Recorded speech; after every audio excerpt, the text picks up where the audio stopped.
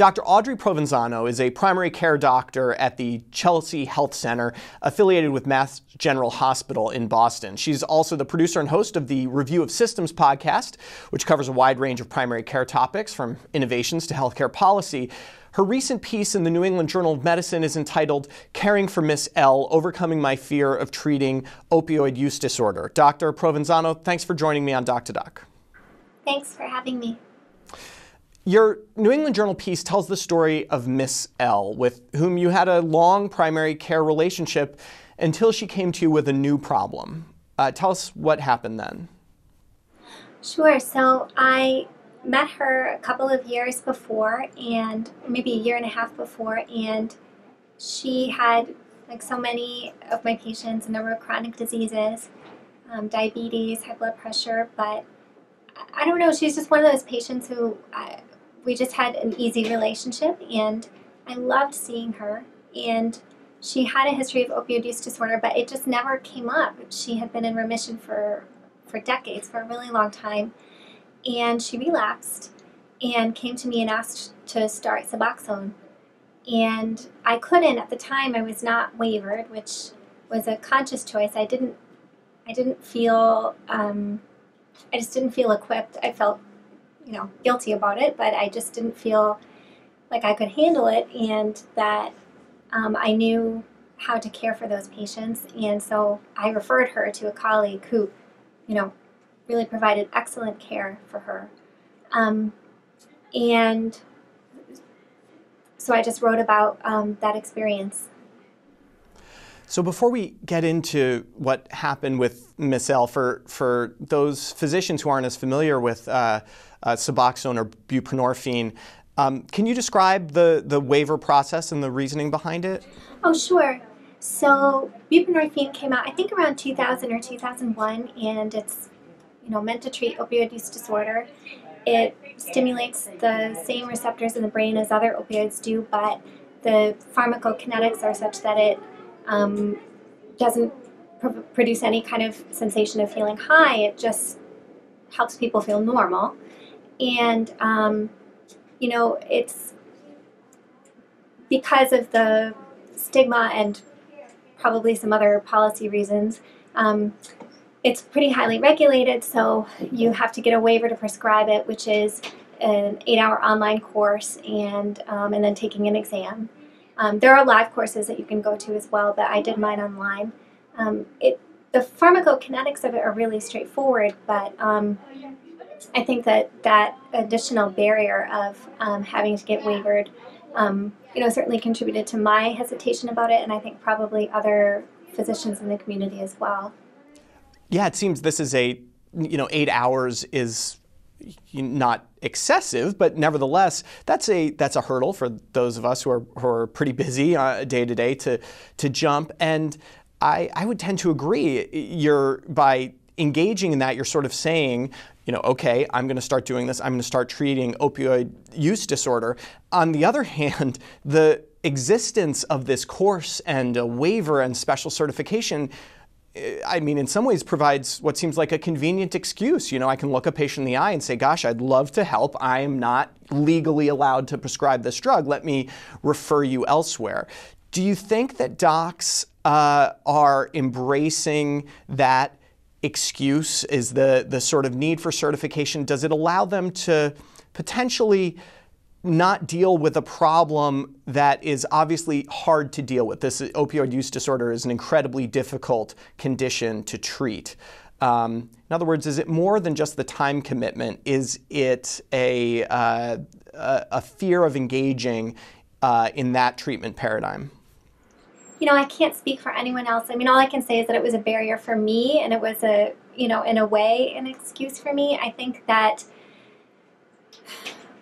you think about the harm.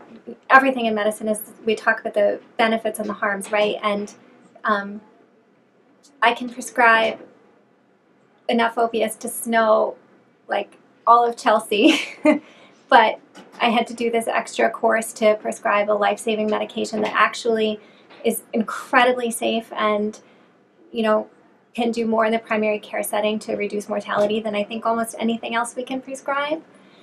So I think that obviously stigma plays a big role in all of those risk and benefit calculations and the internal calculus that we all do about whether or not we get waivered.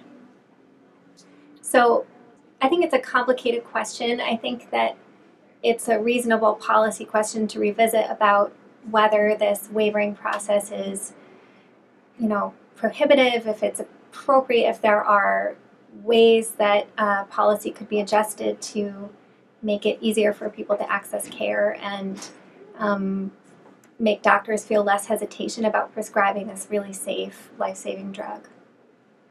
I'm going to go back to Miss L for a moment now. One of the things that really struck me is, you have an affiliation with Mass General Hospital. There's no shortage of specialists that can help with her treatment. And you referred her to an excellent provider who was willing to treat her opioid use disorder. And yet you reported, or you wrote in your story, that she never came back to you as her primary care doc after that moment, despite this long history together. What do you think happened there, and how did that affect you? Yeah, well, I should clarify and just say that I met her at another job, so I met her at another clinic. But yeah, she never came back. I really think that it was just, she felt so vulnerable about it, and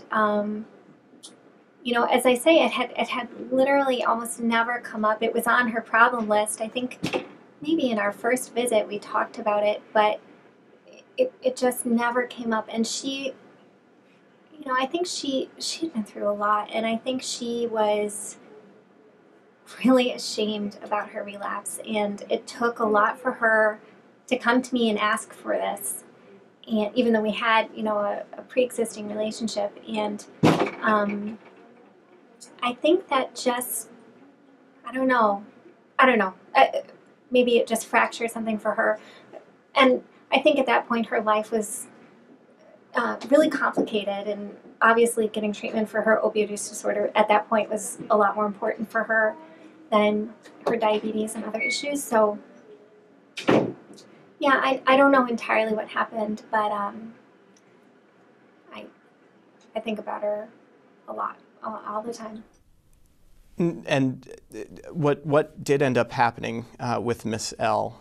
So she never came back. I had some follow-up appointments, but she never came back, and she kind of is, I think, I'm not entirely sure that the program that I had referred her to was a good fit, and I think maybe moved on to try other places, and I kind of lost track of her.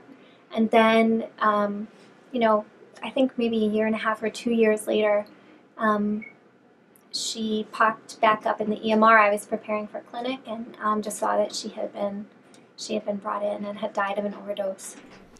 That must have been really, really difficult for you. It's always hard to lose a patient, but I think this in particular, because of that added moment of referring her to someone else. I mean, obviously an appropriate referral, but it comes across very clearly in what you wrote how sort of devastating that feeling was for you, maybe more so than when we lose other patients. Yeah.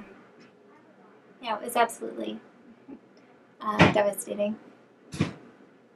Now, you went ahead and that experience led you to go ahead and go through this course and get the waiver to prescribe buprenorphine. You're actively using this in your practice now? Yeah, I see patients for it almost every day at this point. And it's been an incredible journey. I've learned so much. I'm very lucky in my practice. I have a colleague, Joe Joyner, who's addiction boarded, and I can run things by him. There is an addiction psychiatrist on staff. We have a really wonderful recovery coach. So I'm very lucky. I'm surrounded by a lot of great resources, and there are places for me to refer patients who are, really complicated and need people with more experience. But I've been able to integrate opioid use disorder into my primary care practice really well, and I've really enjoyed it. What would you say to those primary care providers who maybe don't have that infrastructure near them, who are either in a solo practice or a small group practice, they don't have addiction specialists nearby? Would you encourage them to get the waiver and start treating patients, or do you think that backup is necessary? Gosh, that's a hard question. I think it's a judgment everyone has to make for themselves. I would just say again that it's a really safe medication, and if you're able to build a referral network in your community, I really urge people to consider it, because I do think having some backup is important, especially at first. I did use the online program, the PCSS program. It's like a online peer support program for people. You can sign up and get a mentor who you can run cases by over email or phone, and that was very helpful. So maybe for folks who don't work in an area where they can easily build a referral network, it's a good resource. But I also think that we're not going to adequately meet the need of the opioid epidemic unless we are more active in primary care treating addiction. So I would encourage people to at least consider it. Do you have any clinical tips or pearls for people starting out using buprenorphine, to physicians, I mean? Anything you've learned as you've started to treat patients that we should be aware of? Gosh, I think the biggest one is learn from your patients. A lot of patients, when they come into treatment, they're very motivated, and they know a lot about Suboxone. They've heard from friends and people who they know who are in recovery. Some probably have used some on the street, and so they know how it works. They know usually kind of what dosing is adequate for them. So a patient really, like always, are your best resource in trying to start someone on it, I think. Well, Dr. Audrey Provenzano, your piece in the New England Journal of Medicine, again, was incredibly touching. Thank you for sharing that with us. Thank you for trying to treat patients with this condition. I very much hope that your story inspires more doctors in primary care and in other specialties to go ahead and get this waiver and to learn about this drug, which actually may impact the opioid epidemic in the United States. Thanks once again for joining me. Sure. Thanks so much for having me.